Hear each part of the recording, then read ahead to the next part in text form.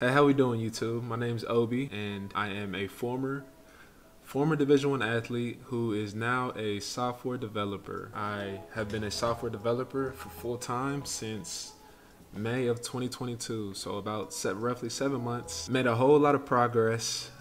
It's this past year and a half has been crazy, man. I went from playing at Oklahoma to now being a software developer, and it's crazy when I think back to it. I was that kid who was, man, I was all about ball, all about sports, trying to get to the league. Unfortunately, some injuries happened, lost love for the game, but here I am, happy as ever, and just continuing to strive and just build things and just create things and just make my imprint and just keep climbing to the top. I want to create a bunch of some videos, just super blank videos or super like beginner videos of kind of just web development, not only for the people out there but also for me, because this actually helps me. It helps me being able to just speak code and just be technical about it. It'll only just make me that much better of a programmer. And I also want to help the people out there, because I know there's a lot of people like me who, for instance, athletes who don't know what they want to do, really don't have any experience in any other things but playing ball. And this is it's a cool thing to pick up. Anybody can do it. If I can do it, you can too. All you need is a computer and an internet connection, and you can conquer the world, honestly. So right here we have JSBin. JSBin is and you can, if you want to, you can follow along with me. Go to jsbin.com and you can follow along. This is a browser that is a code editor, and it's very powerful. There's HTML, CSS, JavaScript, there's the console, and then you have the output which displays the HTML, and it's a very cool website. This is actually what I started on when I started my journey. There's actually a video on my YouTube page of how I started it and what I was doing. So yeah, let's cut straight to it. So let's start off by talking about what HTML is. So HTML, that stands for Hypertext Markup Language. And HTML is the standard markup language for documents designed to be displayed in a web browser. So it's pretty much just the skeleton of a website. It can be assisted by technologies such as CSS, which is cascading style sheets, and scripting languages such as JavaScript. We're not going to go into those, but in the future, maybe. But right now, I just want to keep it super simple for someone who hasn't touched a line of code in their life. And then today we're going to be learning about heading tags, paragraph tags, link tags or anchor tags, image tags, and input tags. So for the first thing we have is, you don't really have to know too much about this or what they do, but this is the first thing you're going to have in an HTML file is a doc-type HTML tag. And this goes at the top. If I were to make an index.html file, there's snippets, there's shortcuts, so you don't have to memorize all of this stuff. The next thing you're gonna have is the HTML tags. And this HTML tag it has the open tag, which is this, and then the closing tag, which is the open bracket / HTML. That's how you close the tag off. And everything in the website is put between these two tags. So you have the head tags, which consist of all of these right here, and then you have the body tags, which consist of the content of the website. So for let's go to the head tag. So between these two head tags, you see the opening tag and the closing tag. You have these meta tags, which we're not going to go into. You don't need to know what that is, but you do need to know what this is. This is a title tag. So what this title tag is anything that's between these two tags is the title of the web page. So if we want to, for instance, so it's not going to do this, so this is going to be a bad example. If I were to change this to my website, you wouldn't see it because it's in the browser. My website. So if I were working on an HTML file and I change this, the title of the tab up here would be changed to whatever this was. So for example, on my website, this is the text that's between those two tags, the opening tag and closing tag. It's my name. It's between these two tags in the head tags. just so you know. Okay. Next, we have the body tags. And like I said earlier, the body tags consist of everything that's in the website. So your heading tags, your paragraph tags, your anchor tags, your image tags, your input tags, whatever, any element that you have in the web page is put between these two body tags. And this is what comes out in the output on the screen. So for the first one, we're going to talk about the heading tags. And the heading tags are, I mean, it's pretty self-explanatory. It's the heading tags of, if you want to have a heading tag of my website, you will put it between a heading tag. And there are 6 heading tags. There's 1 through 6, and 1 being the biggest, 6 being the smallest. To put out a heading tag, we're going to put H1, open tag, H1, closing tag, or closing bracket, open bracket, H1,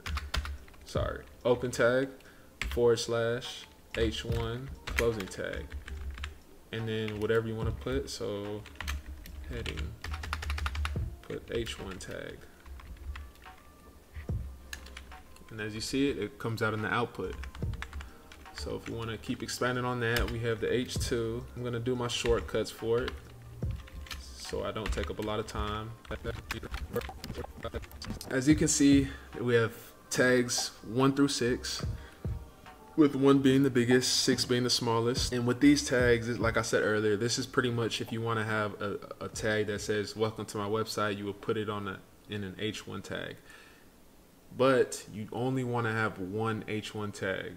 You don't want to just have a bunch of H1 tags because the size of it. You can use a P tag and write CSS for the font size and whatnot. That's something that you should keep in mind. So we have the 6 tags right there: H1 tag, H2 tag, H3 tag, H4 tag, H5 tag, H6 tag, and you can see they get smaller, smaller, smaller, smaller, and smaller. For the next tag, you're going to have the P tag, and the P tag is this. There's opening tag, closing tag. As you can see, open bracket P, closing bracket, open bracket / P, closing bracket. And between this tag is whatever text that you want to have on your website. If you have a paragraph, if you have an article or something, the footer, you would put text between these 2 tags. Let me put this is a paragraph tag. As you can see, that's the default styling for it. It's just regular text on the screen. So for the next one, we have an anchor tag, a link tag. This is probably one of my favorite tags when I was starting out, because the cool thing about this is, boom, so we have the A tag. And as you can see, it has an href, and this is called an attribute. And what this attribute does is, say this is the source of the website that you want to take the user to on the click. So if I wanted the user to go to my website, I will put the URL of my website in between these 2 quotes in this href attribute. So let's do https //ov.com. And then between the tags is the text that you want the user to see. So I can put link to my website right here in text. But there's a little catch thing that you gotta be mindful about. If I were just to click, I don't want to do it right now, but if I were to click on this, it would break the app, and I don't want to do that. But if I were to click on this link would take me directly to that website in this tab, and you don't want that. You don't want the user to be clicking off of your web page at any time. So what you want to do to combat that is, after this href, you want to put another attribute which is called target equals, attributes always go in between quotes. So with this, you want to put underscore blank. And what the underscore blank does is it takes the user to a different tab. So the user doesn't have to click the backspace and you know how annoying that is when you're on a website and it takes you to a different page on that specific tab, and you're like, you just don't want to go back. So what this does is it takes you to a different tab with the website. So for example, let's click it, exit out of that, and if I click it, this should open up my website in a different tab. There we go. So the user can go to a different website and then just click back on that tab and go back to your website. By the way, check my website out. This is literally, it's kind of dark in here, but this is literally my first ever website. It's actually terrible, but the reason I haven't changed it is because it literally tells me like the progress I've made from when I was starting out to where I am now, and it's just a little like, just remember where you started at. I mean, it's not that bad, but it's just a little reminder. Y'all go check it out though. You can subscribe to my newsletter and get emails from me. My story about how I went from an athlete to a software engineer. My links up here: Instagram, LinkedIn, GitHub, Medium, blog, little football highlights and whatnot. But yeah, y'all go check it out. Let me know what you think. So for the next tag we're going to learn about is the image tag. Before I start, the thing about the image tag is the image tag is not like the other tags where there's an opening tag and a closing tag. The image tag is one of those tags where it's a self-closing tag. And what a self-closing tag is a self-closing tag. But what you're gonna do is, for a self-closing tag, you're gonna have the open bracket, img, / closing bracket. And similar to the anchor tag, you're going to have attributes that you can put on it. And what the default, or what the main attribute is for an image tag is the source attribute, the SRC. And between these two tags, between these two quotes, you're going to put what the source to the file of the image that you want to display on the web page. So the image we're going to put on our web page is an image of a cute dog. So we're going to open link and open image, a new tab, grab the URL, copy it, and we're going to paste it. And there we go. We have an image of a dog. Boom. And then as well as the source, you also want to have the alt attribute. ALT quotes. And what this alt attribute does is, this is for screen readers. If your web page can't display the image, it's going to read out or display the text that is between this alt attribute. So if I were to have this image on my web page, I would put cute dog for the alt attribute. And if this, for whatever reason, couldn't fetch to the web page, couldn't display, it would say cute dog. For the next one and last tag we're going to learn about today is the input tag. And similar to the image tag, the input tag is a self-closing tag. It's another cool tag. There's so many things you can do with it. So we're gonna start off by doing the open bracket, put input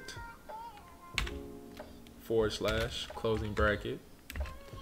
And then for the input, the attribute that this one takes in is called a type.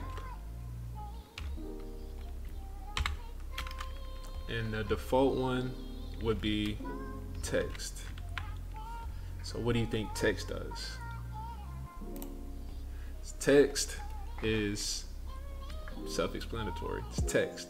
You can put whatever you want to in the input.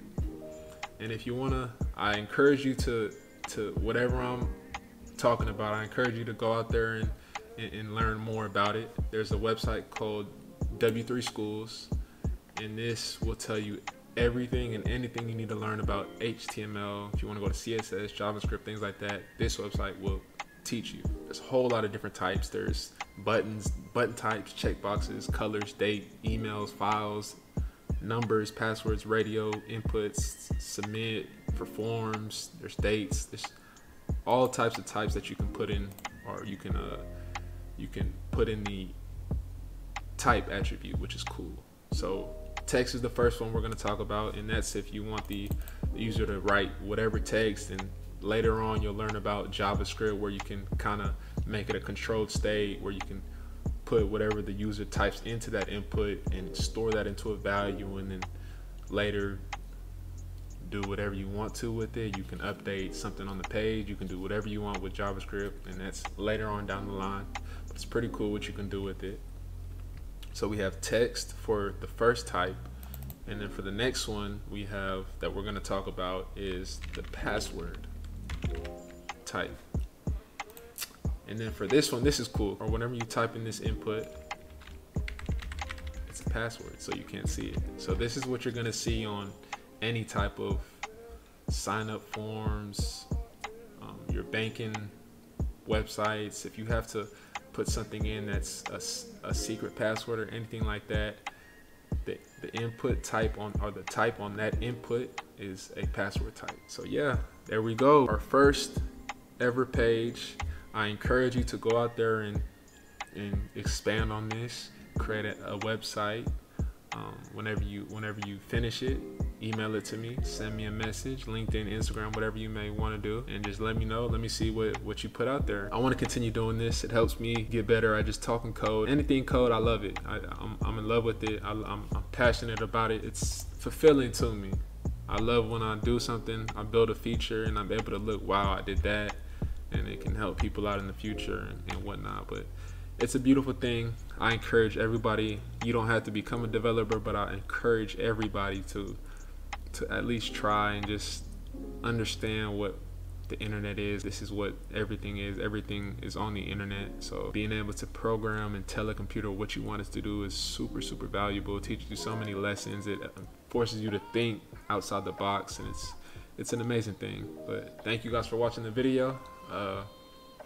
Hopefully, if you're an athlete, you don't know what to do, tap in. All you need is a computer, a laptop, internet connection. You can conquer the world.